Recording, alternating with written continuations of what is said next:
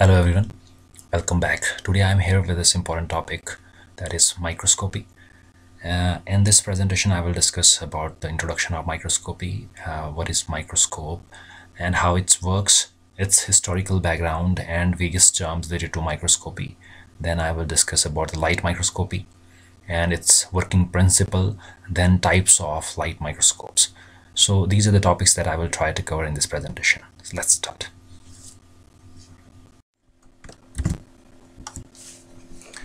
So firstly, what is microscopy? This word is derived from a Greek word micros, which means small, and scopio means to view. So the device which is used to view the small objects which are not visible to the naked eye. Objects smaller than 0.1 to 0.2 millimeters are not visible with the naked eye. So to observe these objects, we require this device or instrument which is known as microscope. So to view these objects, organisms or things, we require this instrument that is known as microscope. All microscopes involve some optical phenomena like we have diffraction, refraction of light beams that interacts with the specimen. So this device works on these principles. There are mainly three types of microscopy, that is optical microscopy, electron microscopy and scanning probe microscopy, that I will discuss one by one in detail in upcoming lectures. So this is the animated image which shows different objects which are visible to the naked eye, or we require light microscopes or advanced microscope, that is electron microscope. Like we have height of 5-year-old child, width of hand, width of finger. So these are the objects that are visible with the naked eye. To observe some smaller objects, like we have to observe thickness of human hair, size of red blood cell, or size of bacterium, we require this microscopy that is known as light microscope. To observe very extremely small or ultra microscopic biomolecules, subcellular particles, atoms, we require this advanced machine that is known as electron microscope. It can observe an object of a size that is 0.1 nanometers. So this is one of the most advanced type of microscope, which helps in magnification of objects up to 50 lakh times. Next comes historical background, which is related to microscopy. So firstly, in 1284, there was a person named as Salvino D'Armati, perhaps was the first who invented the wearable eyeglasses in Italy. So he was the first person, that is Salvino D'Armati or Armati, who manufactured or invented the first eyeglasses which are wearable eyeglasses. So this is the photograph of this first device. The next, in 1590, Zacharias Janssen and his father Hans Lippershey, a Dutch spectacle makers, assembled the first primitive microscope with a magnification of 3x to 9x. तो सबसे पहला जो microscope है, simplest microscope है, this was invented by these two persons, that is Zacharias Janssen and Hans Lippershey. In 1655, Robert Hooke, who used a microscope to describe the cell, and he was the first person to observe the cell. Then in 1667, Robert Hooke published his work, that is Micrographia. This book, Micrographia, that containing his studies using microscope. So he was able to do these studies with the help of this device, that is my microscope. In 1675, Anton van Leeuwenhoek, who was the first person to observe living cell. So the first living cells were observed by this person, Anton van Leeuwenhoek, who used microscope with one lens to observe any organisms. So this was the simplest microscope which was invented by Anton van Leeuwenhoek and observed the first living cells like bacteria, sperm cells, blood cells. So he was the first person who observed living cell under this device, simple microscope. In 1774, there was a person named as Benjamin Martin who developed color-corrected lenses for microscope. Then in 1830, Joseph Jackson Lister, who reported that when weak lenses are used together at various distances, they can produce more clear magnification. So he was the first person to observe this thing. This is the photograph of Joseph Jackson Lister. Next, in 1878, Ernst Abbe, who proposed a mathematical theory linking resolution of a microscope to the light wavelength. This is Ernst Abbe. Then in 1881, Kajal et al. developed the staining methods to improve the visibility of object under microscope. Kajal and his co-worker were the first to use staining methods to improve the visibility of objects under microscope. The next, in 1886, Gis designed a series of glass lenses to resolve the objects at theoretical limit of visible light. In 1931, Max Knoll and Ernst Ruska at the Berlin developed the first electron microscope. And for this work, Ernst Ruska was awarded Nobel Prize in Physics in 1986 for his researches on electron microscopy. So this is the most advanced type of microscopic device that was invented by Max Knoll and Ernst Ruska. In 1932, Fritz Zernike invented a phase contrast microscope, which can be used to study transparent biological materials. So this microscopic device is used to observe some transparent biological materials inside the cell. So in this image, we can see here, this is the normal image, this is the phase contrast microscopic image. So there is a huge difference between those two images. So to observe the transparent biological samples, we use this phase contrast microscope. In 1945, Kunz develops the first fluorescence microscope. So Kunz was the first person to invent this fluorescence microscopy, in which we use one chemical substance that is known as fluorophore, which emit light and gives the image under this device, that is fluorescence microscope. In 1981, Allen and Inau developed the video enhanced contrast microscopy. Then in 1981, Gerd Binning and Heinrich Rohrer invented the scanning tunneling microscope, which made the recording of three-dimensional images of specimen possible. So these are the scientists which are related to microscopy. Next is microscope. This is an instrument which consists of lens or combination of lenses and magnify the minute objects. So an optical instrument consisting of lens or combination of lenses for making enlarged images of minute object. तो ऐसा device जिससे हम छोटे minute objects को magnify करके देख सकते हैं, that device is known as microscope. An optical or light microscope uses glass lenses and visible spectrum light, while the electron microscope uses an electron beam. So this is the difference, in place of visible light, and electromagnetic lenses in place of glass lenses. So this is the difference between electron microscopy and simple light microscopy. So this is the image which shows pollen grains under the microscope. So these are very small minute objects, so that can be enlarged under this simple microscope or compound microscope. Next comes some terms which are related to microscopy. The first is magnification power. So this is simply, magnification means to zoom the image, जिससे हमें virtually जो size image का बहुत बड़ा दिखता है as compared to its original size.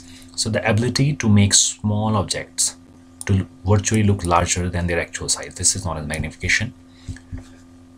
For this magnification, we use combination of powers of different lenses. So we use the powers of ocular lens, that is also known as eyepiece. So जो eyepiece है, and second lens is the objective lens. So इन दोनों lenses की powers को use किया जाता है to magnify this object. So if we want to calculate it, so magnification of microscope is equal to virtual size of object under a microscope, जो हमें object दिखाई दे रहा है under microscope, divided by the actual size of object. So we can calculate the magnification power of a microscope. For example, if we are using a lens combination of 10x and 100x, that is 10x is the magnification of eyepiece, suppose, and 100x is the magnification power of objective lens. So it's a combination of both these lenses. So the magnification of this microscope will be approximately equal to 1000x. So this is the magnification power of this microscope. So similarly, we can make different combinations of lenses that can be used to obtain different magnification levels. So हम different magnification के levels को obtain कर सकते हैं by the combination of these two lenses, that is eyepiece and objective lens. So this is the image that shows total magnifications of different combinations. For example, if we have objective lens of 4x magnification, and it is then used in combination with eyepiece of 10x, so we will get a magnification of 40x. So this is just multiplication of these two lenses. Then second, if we are using an objective lens of 10x and eyepiece of 10x, so the magnification of the object will be 100x. Similarly, if we are using the objective lens of 40x and the eyepiece of 10x, the magnification that we get and that is equal to 400x. So these are different combinations that we can use to obtain the different magnifications of the object. Again, this is a table that shows different magnifications that we get in different combinations of lenses. So firstly, magnification. So total magnification is how large the specimen appears under microscope. So total magnification is equal to eyepiece into objective lens. So इन दोनों का combination, दोनों के powers को use किया जाता है. For example, objective lens selected, that is scanning, that is magnification of objective lens is 4x, that I have already discussed. Magnification of eyepiece is 10x, so we will get the total magnification of 40x. Then suppose at low power, that is 10x magnification of the objective lens and 10x magnification power of this eyepiece, we will get the total magnification of 100x. Then again, higher power, if we are using the objective lens of 40x and eyepiece of 10x, then we will get the total magnification of 400x. So this is how. The next important term is numerical aperture. It is one of the most important characteristic feature which determine the performance of an objective lens. So it is the most important factor in defining the performance characteristics of an objective lens. तो objective lens की जो performance है, that is decided by this term, that is numerical aperture. So mathematically, numerical aperture is equal to n into sine alpha, where this n is the refractive index.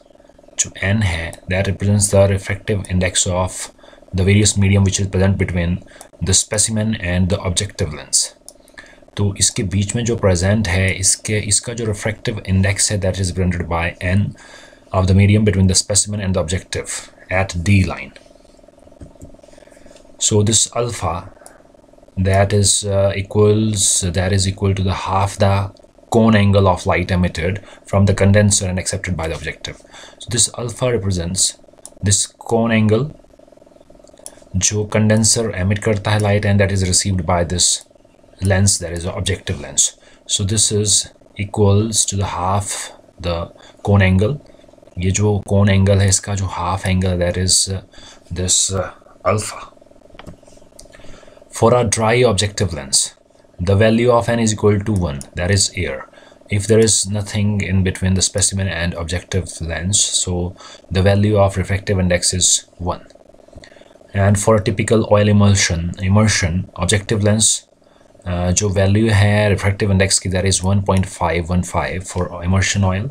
And for water immersion, जो objective lens, अगर हम objective lens और condenser के बीच में जो medium है, if it is water only, then the value of refractive index is 1.360, that is for water at 38 degrees Celsius. So what it indicates, basically जो numerical aperture की value है, higher the numerical aperture becomes higher the resolving power. तो उतनी ही ज़्यादा resolving power होगी of the objective lens. When the resolving power is defined as the resolving power is defined as the power to recognize 2 points. So we will discuss this term in detail. The higher the numerical aperture and the brighter the image acquired. तो उतनी ही bright image बनती है जितनी ही higher numerical aperture होता है objective का lens का. So उतनी ही अच्छी image बनती है microscope के पास. So this is all about this term, that is numerical aperture.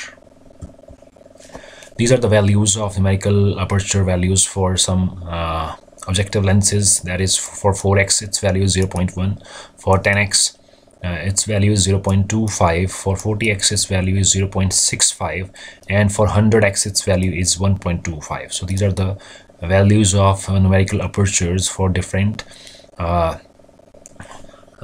objective lenses of different magnifications. Next term is resolving power. So this term is used for the microscope, where it can distinguish between the 2 points. सो जो image है उसके बीच में जो दो points हैं उनको जो differentiate करने की जो पावर है that is called resolving power. This image we can see here, this image there is no separation of 2 points here. Initiation of separation of 2 points starts, and in this third image, this one, यहाँ पे जो दो points है they are differentiable. So the ability to distinguish between two closely placed points, जो दो closely placed points हैं और objects हैं by an optical device and to produce their images is known as resolving power of that optical device. And it depends upon certain factors like firstly the wavelength of the illuminating agent.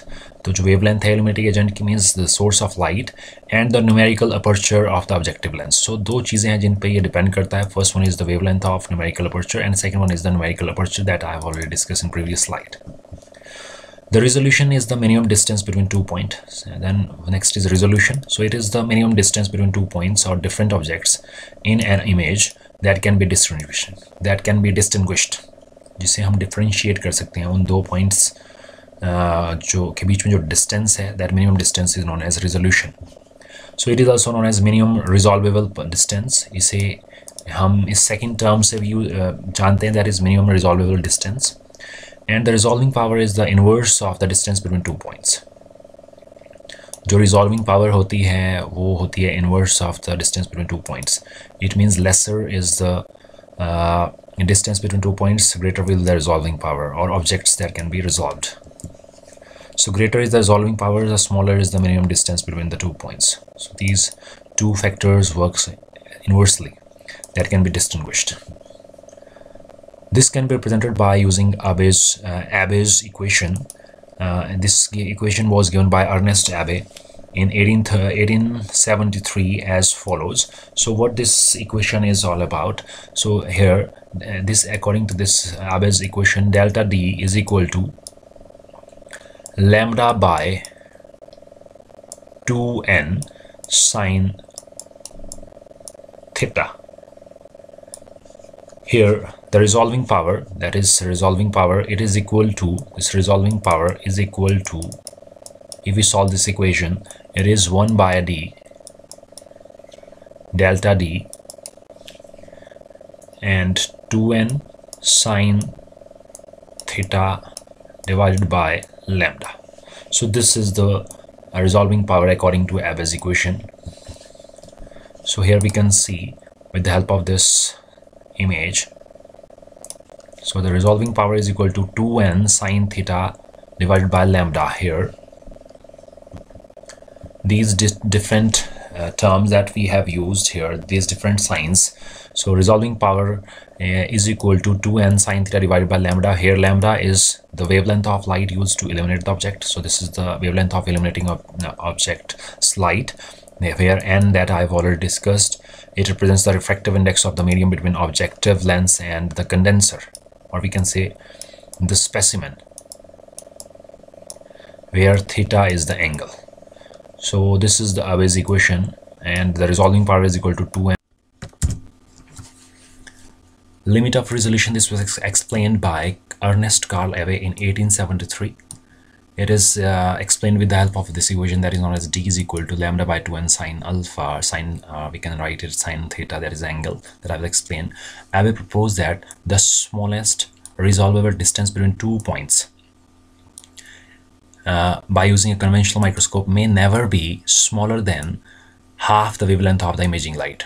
जो imaging light है उसकी wavelength का जो half से कम ये दो points के बीच में distance नहीं होगा. That was proposed by Ernst Abbe. Later on he proved that as a result of diffraction के result से imaging resolution was limited to the half of the wavelength. और इसको हम modify कर सकते हैं by refractive index, by changing refractive index of the medium and the angle or theta of the cone of the focus light. So by modifying these two things, that is refractive index and angle theta, we can increase or decrease the resolution of the image. And it is explained with the help of Abbe's equation, where Abbe's equation is equal to, that is d, that is distance between 2 points, is equal to lambda, that is the wavelength of illuminating light, divided by 2n sine theta or sine alpha.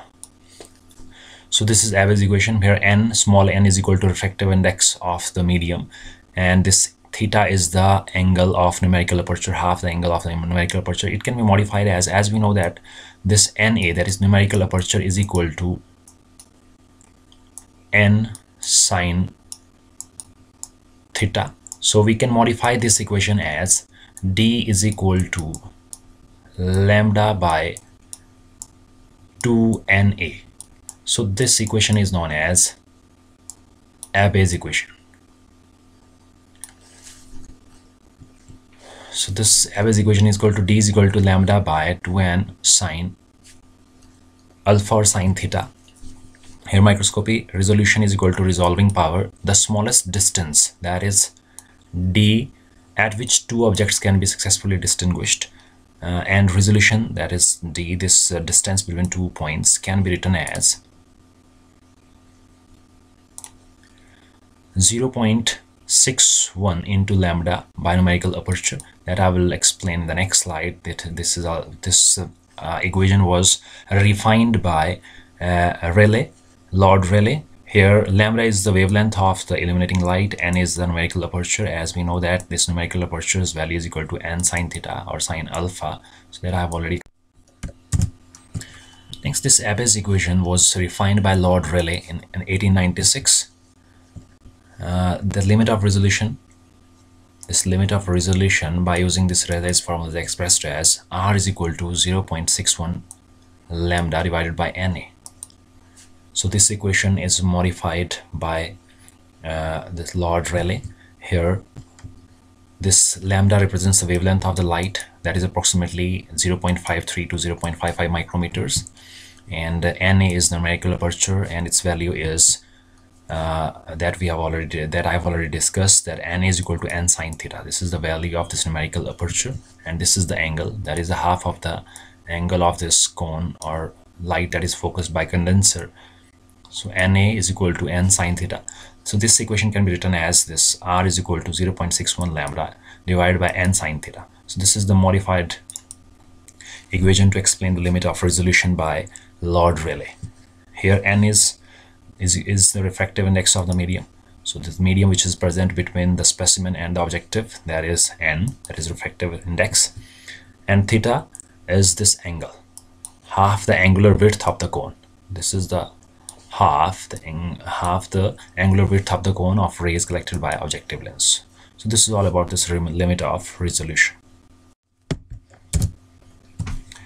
Next is light microscopy. As the name indicates, light microscopy, this is a device that uses visible light to observe fine detail of the microscopic objects. And this device creates a magnified image through the use of a series of glass lenses. तो इसमें हम बहुत सारे combination of lenses use करते हैं to magnify the image. These lenses first focus a beam of light onto or through an object, and then through the objective lens and then ocular lens to magnify the image formed, and then we will get this magnified image through this eyepiece. So it uses different combination of lenses. In majority of the microscope, the image is viewed directly through the lens that is known as eyepiece or ocular lens. It may be monocular, means the image can be seen with the help of single eye, or it can be binocular, the device in which there are two eyepieces. So the ocular lenses here, this ocular lens, that is eyepiece, it acts as a secondary lens in the form of a magnifying glass to observe the projected image inside the body of a microscope.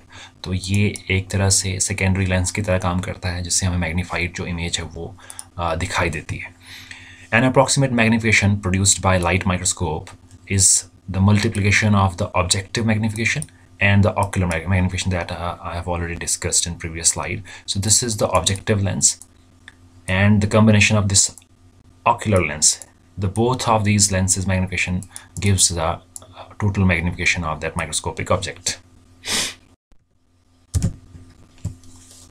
Next is principle of light microscopy. So this light microscopy is based on the principle of differential absorption of visible light by the specimen. So there is a differential absorption of visible light by the specimen, and it works on this principle. Then this light microscopy or light microscope uses a combination of lenses to magnify the microscopic object, and the magnification of this small object depends upon the ability of lenses to bend light and focus it on the specimen. So this ability of lenses which finally forms the image, and this magnification depends upon this factor. The light rays bends at an angle at the interface when passing from one medium to another, causing refraction, which depends upon the refractive index of the medium. So refractive index, as I have already discussed, there are different values of refractive index for different mediums. So the direction and magnitude of bending light depends upon the refractive indexes of two mediums that forms the interface. So जो condenser और जो specimen और objective के बीच में जो medium present होता है वो decide करता है direction and magnitude of bending light.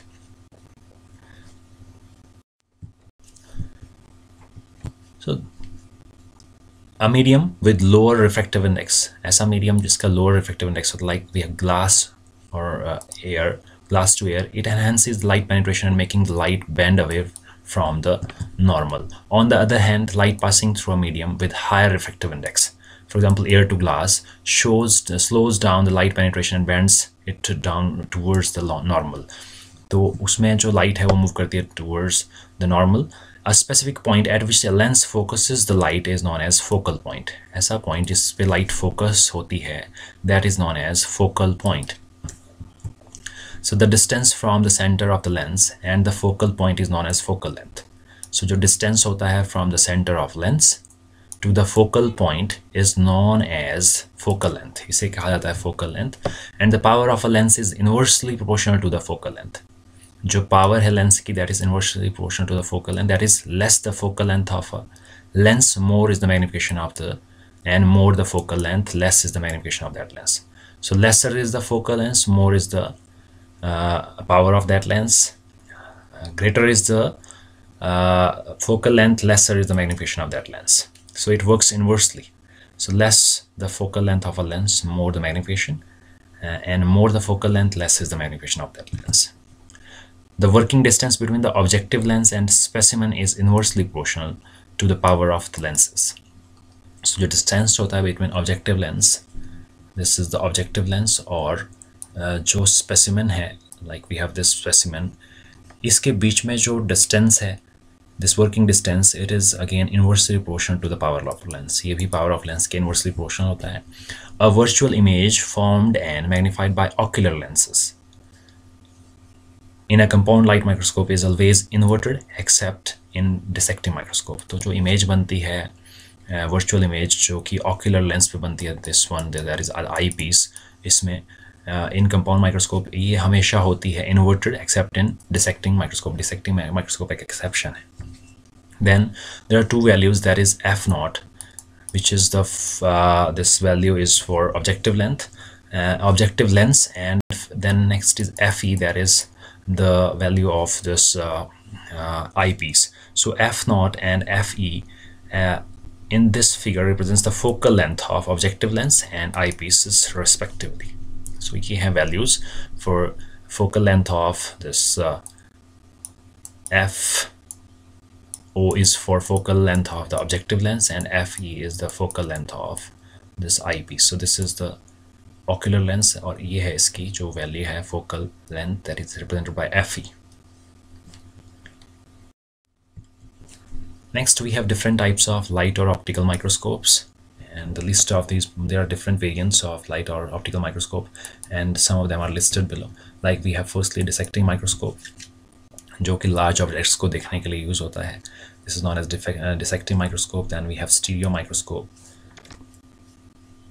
This is the stereo microscope. Then next is compound or bright field light microscope. That is the most commonly used microscope in different institutions, laboratories. This is the compound microscope. Then next is phase contrast light microscope, जो कि mostly जो transparent living objects हैं उन्हें देखने के लिए use किया जाता है. Next is fluorescence light microscope. The next we have confocal microscopy, then dark field light microscope, and differential interference contrast microscopy. Then we have polarizing microscope. Then we have inverted microscopes. So there are different types of microscopes, which are the types of light or optical microscope that are used in studying various microscopic objects.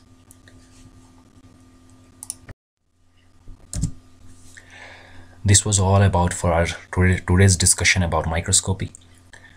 In next presentation, I will discuss about dissection microscopy and compound microscopy. Hope you will get some idea from this presentation. If you have any questions, queries, and any suggestions, you can give it in comment section. Thanks for watching. Have a great day.